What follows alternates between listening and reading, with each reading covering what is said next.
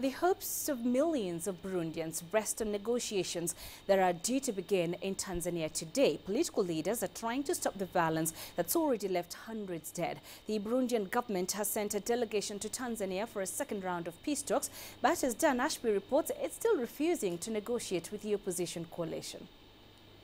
Burundi's politicians are arriving in Tanzania in their latest attempt to steer their country away from the brink. In the last year, more than 500 people have been killed and more than 250,000 have fled as rebel groups and the government vie for power. But progress is likely to be slow. Rival groups were kept in separate rooms at the previous talks. And then there is the issue of the opposition coalition Sinared. The government has repeatedly refused to negotiate with them, accusing them of being violent.